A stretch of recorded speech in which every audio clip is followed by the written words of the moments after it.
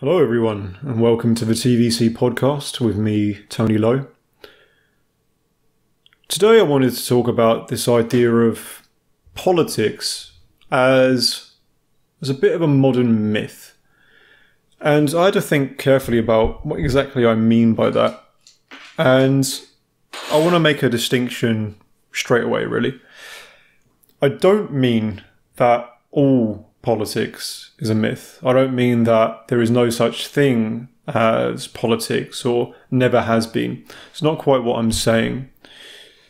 But what I really do mean is that this modern idea of politics as something worth, or frankly, even worth discussing or thinking that we get involved in or have any say or sway over is a myth.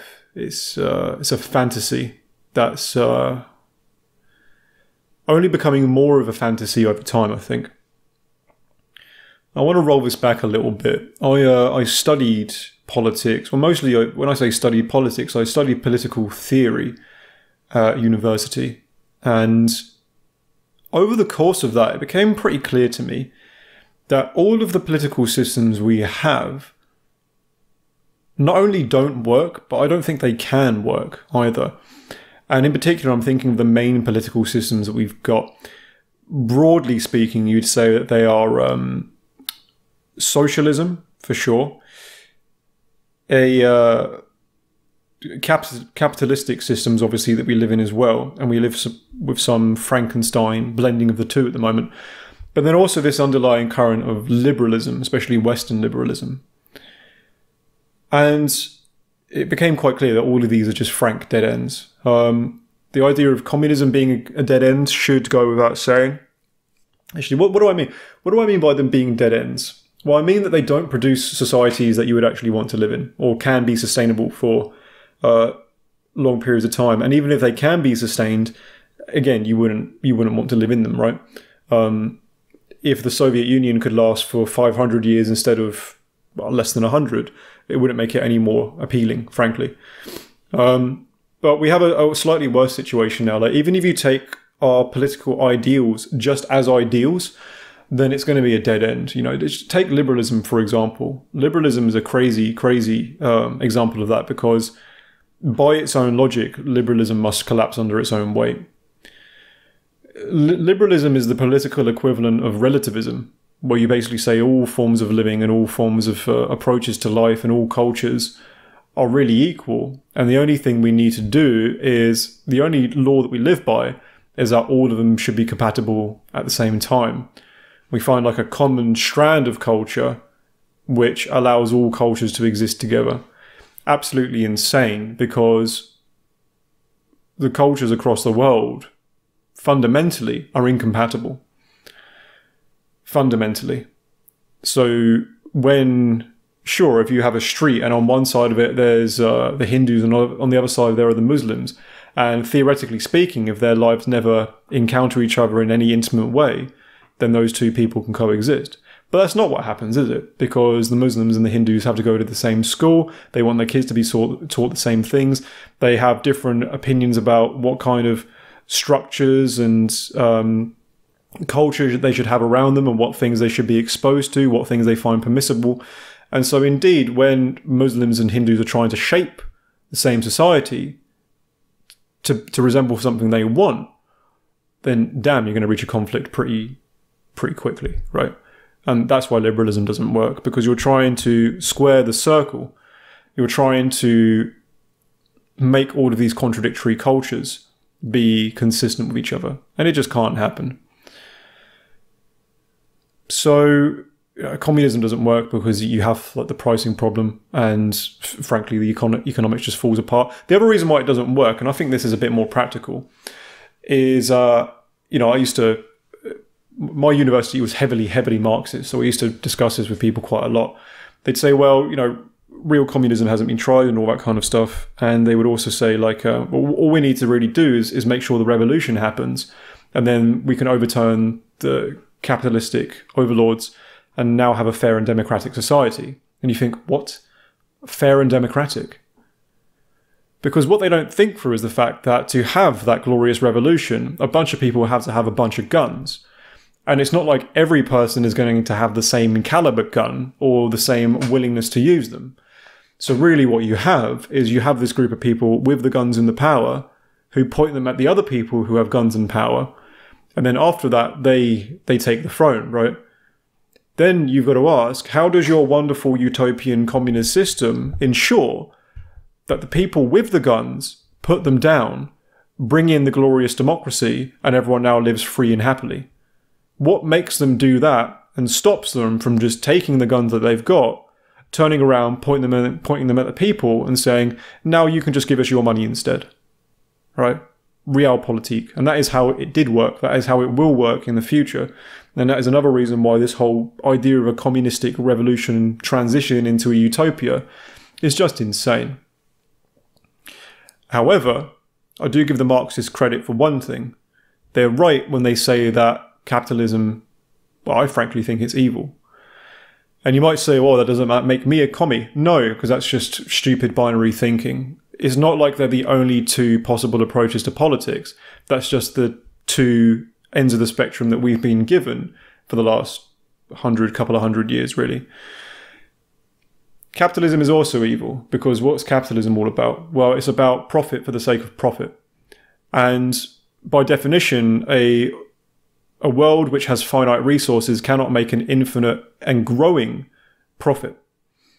And then the other thing, even aside from that, even if you say there are ways that it can be done, if we keep reimagining the idea of value or whatever, it doesn't matter, because still what it does is it places the priority on greed, basically. You know, Milton Friedman, the great capitalist economist, said that. He said, well, what capitalism does is it shows that greed is good, because you're using everyone's selfish interest to gain profit and material wealth, basically, to keep pushing society forward.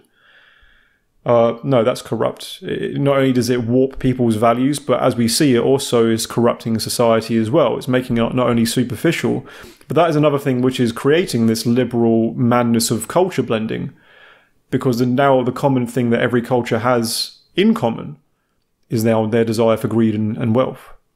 Which means that you're bringing all of these different cultures together just so they can make money with each other, while still not solving the underlying problem that these cultures cannot live together because they're not compatible with each other. So it's blending nations, it's pushing globalism, and it's frankly diluting the value of morality in society. So yes, communism is evil. Damn, capitalism is evil as well. So if you like, I think that's a fair sweep at the three main parts of modern society, right? We have liberalism, capitalism, communism. You might say they're economic systems, but really they're the backdrop for the apparent political system that we've got, or that we've told we have in the Western world, which is democracy, or at best a republic. They don't exist. And this is what I really wanted to move into, with this idea that politics is a modern myth. You see people arguing about all different aspects of politics in the street, right? Or even on news channels. What are we going to do about our democracy? How do we as sensible citizens guide and manage our democracy in order to make the world a better place? How do we as citizens get involved with politics in order to improve it? It's all a complete farce. Let me just explain one thing to you. I live in the UK, for example, and people might say, well, therefore I'm a democratic citizen. Well, what is democracy to me as a citizen? I get involved in democracy for one and exactly one day every 4 years.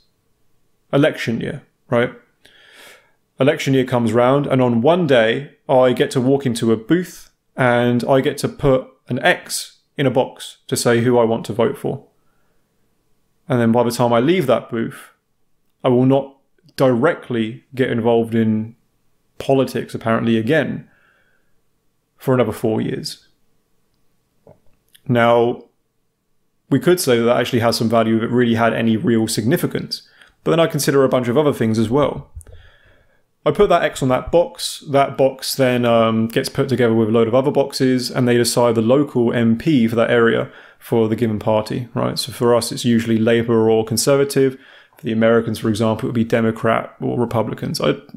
The systems are obviously slightly different, but the main overall idea is always the same. And then that person then gets elected, right? My local MP gets elected, and maybe they all sit in Parliament. And Parliament is where all the democracy apparently happens. Now, what does actually happen, right? So the MPs all come together. People, by the way, who most of us have never actually met. The person who I put that little tick in the box for, I've never met face to face. I don't even know what they look like. And that is the case for the majority of the votes that we cast. So these faceless representatives, as they're called, sit in the House of Parliament, and then they come together to discuss how the country should be run. Assuming in the first place that they even represent your values, right? Because I might be choosing Labour or Conservative, but I might hate both at a fundamental level. I might think both are evil, but I'm just choosing the lesser demon, basically. So these people come together and they start discussing how the country should be run. And then they draft what laws should be put in place. Now, here's the thing. In Britain, we actually have two halves to our parliament. We have the House of Commons, which is what we're speaking about now, where all of these MPs come together and they rabble about what laws we should have and what policies they should pass. But then they pass those policies to the second half of Parliament, which is the House of Lords. The House of Lords. And the funny thing about the House of Lords is that it's full of people who were never democratically voted for in the first place. Right? There isn't a single lord who was chosen by the public. They all get there either by being elected by other lords, or I think there's a hereditary aspect to it as well. It's basically our aristocracy keeping the reins of power in that part of Parliament. So think about that. This democratic society of ours, we get involved in it once a year, and then we send these people to the House of Commons, and then those people draft laws and policies, and then here's what happens. They then send those policies to the House of Lords, and then the House of Lords can go, oh, we don't like this one. Oh, we don't like what you peasants have said about these tax reforms. No, send it back. Send it back. Try again. They have veto power over the laws that we have. And so if they send it back, the Commons have to go, oh no, what are we going to do now? We have to redraft it so the Lords will like it. We send it back to the Lords, and the Lords go, okay, you peasants can have this one. We'll pass it through. Keeping in mind, by the way, that at any time, I think, the Queen technically has veto power on this stuff as well, technically speaking. Democratic country, apparently, right? We the people run it. No, we don't. Never did. The political class runs the country at best, and the Lords also run it. Our democratic involvement is, at best, a sliver of that happens once every 4 years. It's not democracy. The people don't decide what happens. Now, that's just looking at the surface picture of what goes on in the UK. But if you zoom out a bit, or in some cases, even if you zoom in, you see that the thing is way more farcical than that. Because think, for example, about these great global institutions which are all basically playing the same game, right? We already get the impression, for example, that although they seem to argue and wrestle with each other, there's a lot of things that Labour and the Conservatives really have in common. Are they really that different from each other, fundamentally? Are they all not pushing society ultimately in the same direction? Do we not see the same thing with the Democrats and the Republicans in the United States? I think so. Is it possibly the case that these parties are funded by the same institutions? That they're supported or swear allegiance to the same institutions? For example, isn't it interesting that the UK, well, not the UK government anymore because of Brexit, but the Italian government, for example, no matter what party gets into power, will still have to answer in some way to the EU. The American government, whether it's Republicans or Democrats on the seat, will still have to answer in some way to the UN.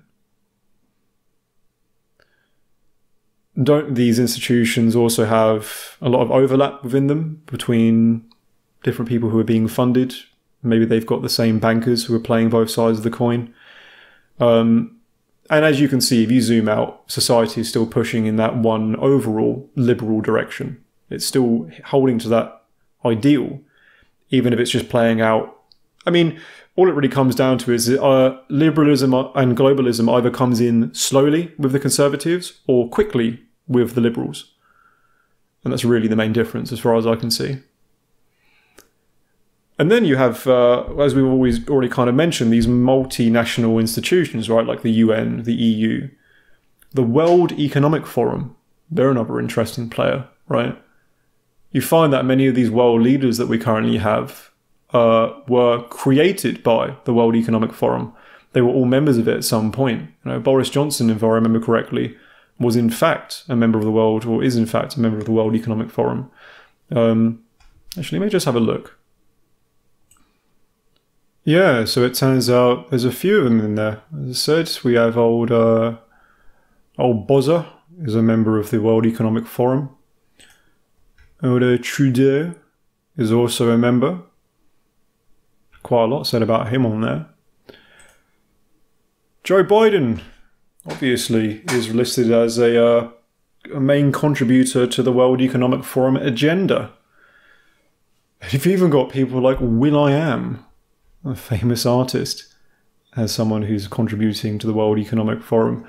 And an institution like that is interesting because they come right out and say it, right? They come right out and say that they are trying to manage the global economy, and that means they want to manage the way people across the world live their lives. If you go and read their the book they brought out on the heels of COVID-19, they talk quite directly about how society in their next great industrial revolution needs to be changed right down from the macro societal level, right down to the level of the individual, and how they know the best way to do that. Did you ever vote for any of these people?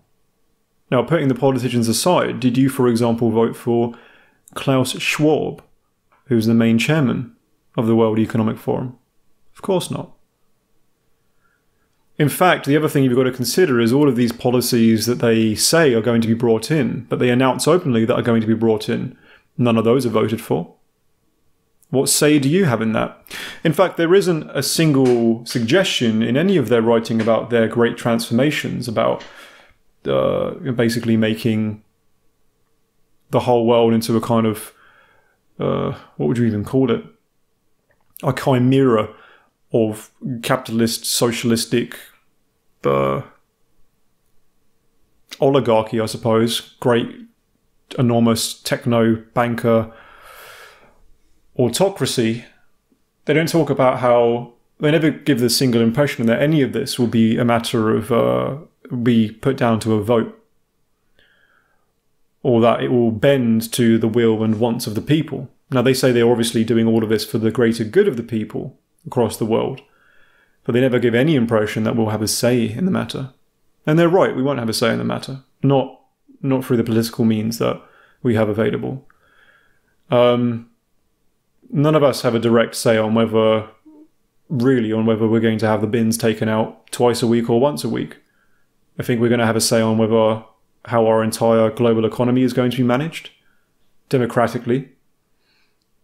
Sure, if you become the owner of a bank, one of the largest banks in the world, you might have some kind of say. If you become the owner of a great multi-billion-dollar tech company, you might have some say. Probably not even that much, to be quite frank. Because even these people we're speaking about, like the Crazy Joe, the Trudeaus, the Johnsons, will.i.am, they're all still beholden to people above them. And it's not like these things all work as a great democracy either. I don't think the World Economic Forum is a democracy even for its members. So what's this whole talk of politics then? What's this whole idea of us getting involved in politics and changing the world? I think at most our involvement in politics is politicians don't want to annoy us or agitate us so much that we all go completely insane and kill all of them in a single day. So if society seems like they're extremely unhappy with something, they won't read our opinions, they'll read our mood. I think that's what they track. I think they try and gauge, okay, enough people are unhappy about this, so maybe we should change something to appease that fact. Meanwhile, we become satiated with that change for a little while they can move all of their machinations in the background. Get out of the false binaries, people. They don't exist. Stop arguing with people about whether they should be liberal or conservative. Now, don't get me wrong. I am certainly more of an advocate of the right wing of the political spectrum in terms of ideals and morals, usually. But I wouldn't pretend for a second that I am, pro-conservative. I'm not. I think they're just as bad and corrupt as the liberals are in many ways. So if we keep scrapping with each other at that level, I think we're either missing the picture, we're playing the same game that they are. In many ways, I think the solution is to forget about politics. Because again, you're just playing a false game to begin with. Try and live your own life. Maybe find some land somewhere and build your own home. Form your own local community. And treat politics as a kind of weather pattern that, indeed, is probably getting worse. But that ultimately is out of your hands. The only thing that you can really do is weather the storm. For example, if the whole global economy decides that fuel is now going to cost, what is it now, like $4.50 a gallon in America? So it's almost £2 here in the UK. Easily the most expensive it's ever been. By a country mile. You find out tomorrow that it's maybe £5 or £10 or $20. Or maybe it helps if you live in such a way that doesn't require you to use fuel. Understand the whole thing is a rigged game and it's probably working against your favour, but act accordingly. But stop being distracted by the question of politics. I'd even say go as far as to stop arguing about it. The only reason we should argue about politics is to prove that politics is a complete waste of time, as far as I'm concerned. And all of this scrapping in the middle. Oh, can you believe what that politician said the other week? Oh, can't you believe that new scandal coming out of Downing Street? Oh, can you believe this new tax reform that they brought in through Parliament? Yeah, I can believe all of it. And it's all basically a waste of time. So that's why I think politics is a modern myth. Now again, I don't therefore think that all questions of social arrangement or power are therefore a complete waste of time. There were, and perhaps there will be in the future, important conversations to have about power structures and how we decide to be governed and help govern each other. Right? So if, for example, you do ever get the chance to form your own little local community, yeah, probably you'll still be tangled in to the system in some way. You'll still have to pay your taxes, render unto Caesar and all that kind of stuff. But let's say you form a little rural community of people around you and decide we're going to try and govern our lives in our own way as much as we can. Well, you still have to decide there. Are we going to make all our decisions via committee? Are we going to choose a leader? If we are going to choose a leader, how would we do that? Those, I think, are genuine political questions. But I think now they only really apply to that small scale. At the large scale, it doesn't exist. It's not politics anymore. It's just power. And some people have it, most people don't. So, act accordingly.